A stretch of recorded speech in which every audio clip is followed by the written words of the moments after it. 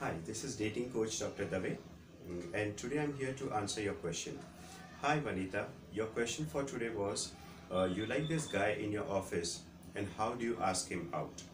Well, to answer your question, first of all, let me remind you of things which you cannot do.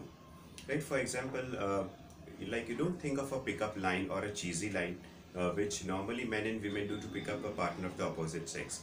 Now, if for example, like you are at a bar and some guy comes up to you and says, hey, when was the last time somebody gave you a foot massage? Can I give you one? Now, I'm sure you won't be impressed by these lines. Why? Because first of all, they are very fake and people normally don't talk in such cheesy way. So pickup lines normally don't work. So you should also not try to design a pickup line for the man whom you're trying to attract as a potential mate or as a date or whatever you wish to get into. So how do you go about asking this man out?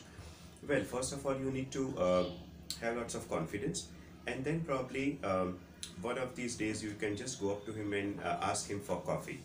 Now, suppose he says yes, then well and good. Suppose he says no, then what do you do? Well, if he says no, that's his prerogative, and you can say okay, fine, maybe next time, and then you just walk ahead. There is no way that you can create a tantrum and try to prove that hey, you actually deserved a yes but got a no, and then create a big fuss out about it. That's going to appear as very childish and very irrational.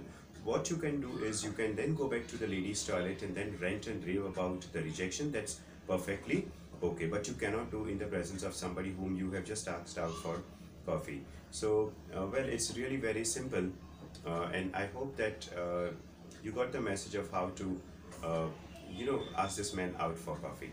Bye bye and all the best.